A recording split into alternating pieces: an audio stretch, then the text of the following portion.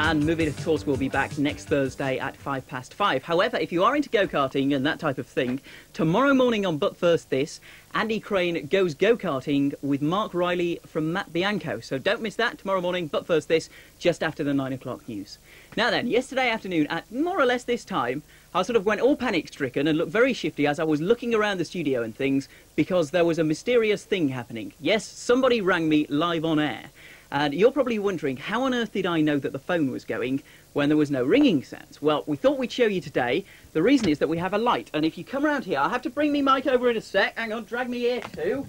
Oh, sorry, it's going to make all horrible noises. But anyway, a bit further this way. First of all, I'll just bring me mic over. Hang on. There.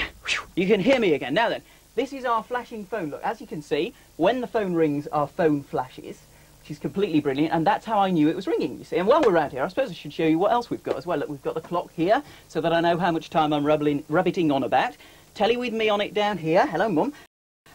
Next programme lined up there. BBC 2 in the corner. That's what it looks like from over here. Now, the background there. Oh, here we go again.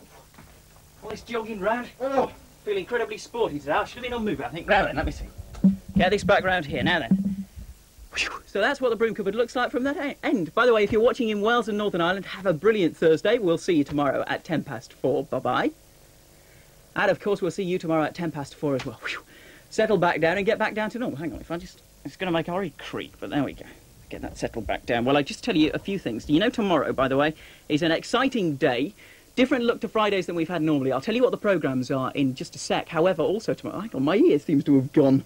Which is most peculiar. Oh, there we go. It's all right. I've got myself again. I have me foot trapped around it. But tomorrow we will be naming our fish. And just to give you a couple of suggestions of the things that have been coming in, thank you very much to Samantha White and Jackie Donnelly and also, let me see who's this one here, Joe Humphreys, who all reckon that our goldfish should be called Garfunkel. Why is that, I hear you cry? Because then we would be Simon and Garfunkel. Thank you very much for those. And the